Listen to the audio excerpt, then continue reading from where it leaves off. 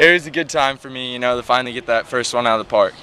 What did you kind of see in that at bat? What were you kind of looking for, in that lefty-lefty matchup there? I knew that lefty, he'd been pounding the zone the whole game, so I was just looking for something up that I could drive.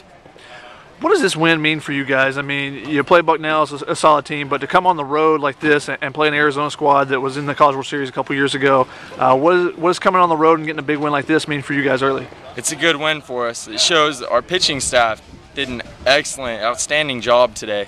They gave up 2 hits and 9 runs and totally shut down their whole lineup. Just impressive to be a part of and watch. They kept us in the game the whole time, and that helped us out a lot. Yeah, it's supposed to be a an offensive matchup with you guys and them both being very good offenses, and it comes down to one swing. When you go up there and it's kind of tight like it was tonight, what's kind of your approach at the plate? Just hit something hard. You got to keep it simple. Can't overthink it. What's kind of been your approach to the season coming in? I mean, you had a battle with a senior. You kind of won out that spot early, and now being in the middle of the lineup. What's kind of your approach coming in, playing D1 ball for the first time? I'm just trying to be the best player I can be. Just doing that, and that's helped me a lot. What's something you're still working on in your game? In my game, I'm working on every part of it.